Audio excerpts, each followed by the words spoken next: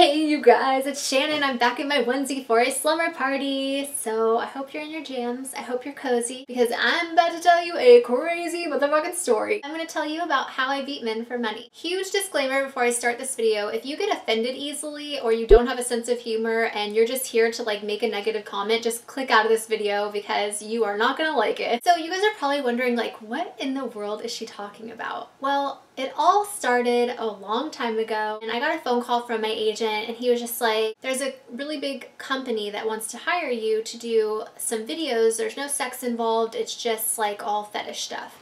And I immediately said no because I was very uneducated about the fetish world. I knew nothing about it and I just didn't feel comfortable doing it on camera. And for those of you guys that think that there's no acting in porn, there is. It's not just like you go to set and have sex and that's it. Like that's not really how it works. There is acting involved and I didn't want to be put in a position with a script that I had no idea about, didn't have time to prep for, etc. So I said no. We ended up hanging up. He called the company back and said she's not comfortable doing it. And the company basically was really persistent and said, we want to hire her. We don't want to hire anybody else. You know, we'll double her rate. And so when he called me back and said they're going to double your rate, they really want to book you, I was just like, oh, fine. I got to set and my job for that day was to beat men and I was going to get paid.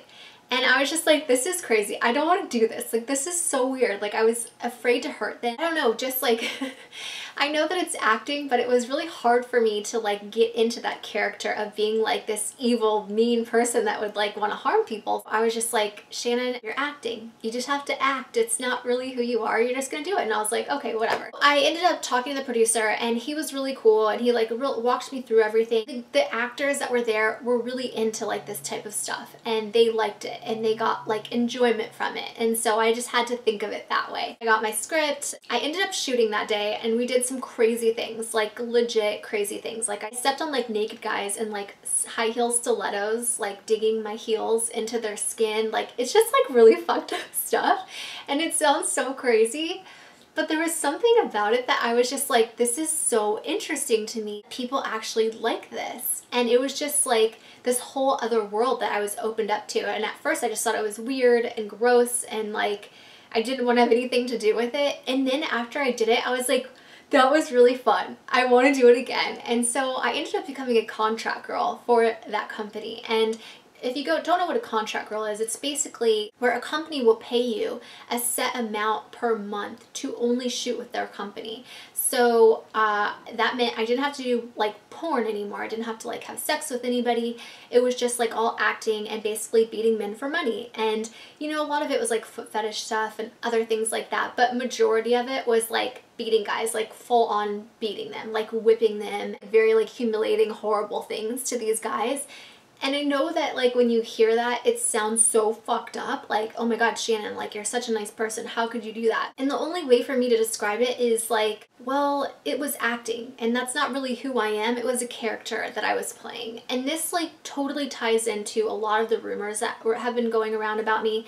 Like, you know, rumors and guru gossip and people that like to talk bad about me, you know, always bring up the fetish stuff that I've done and like how awful and horrible it is. No good person can do that. And the only thing that I can say is like, it's just like in a movie, somebody playing the villain or a bad guy, like they're not really like that in person, like in real life. That's just the character that they're playing on camera. And even though it's like adult based, it's the same thing. The same exact thing. I don't go around and get pleasure out of like beating guys for no money. You know what I mean? I don't do that in my personal life. And I'm not saying there's anything bad to the people that do that in their personal life because, you know, to each their own. I'm the last person to judge someone. I ended up doing that and like totally veering from doing like porn, like sex porn, to just straight fetish stuff. And it was actually really fun for me because I got to do stuff I had never done before and like do things that you would never be able to do in real life. I have done some crazy fucking shit. I basically beat men for money for a really long time and I don't do it anymore. Obviously, YouTube is my full-time job now, despite rumors and what people say. I have to say it was a really cool experience to be able to do some of those things. So to rewind a little bit, when I got contracted with this really big fetish company, they moved me into like this like manor house, like kind of like a mansion house up in the hills.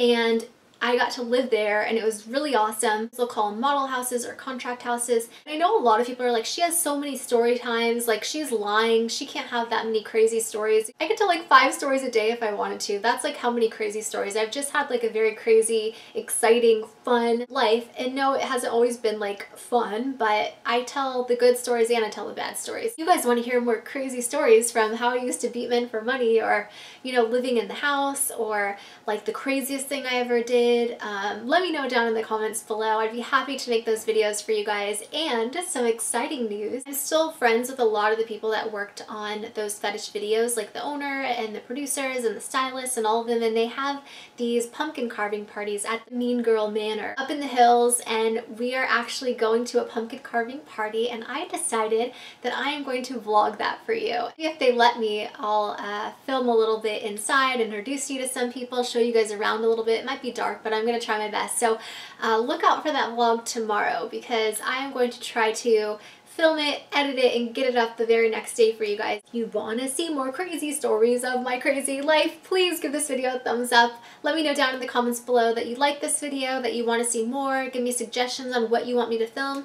I am sending you guys all my love and all my positive energy. I hope you guys all have an amazing Halloween, and I hope to see you in my next video. Mwah!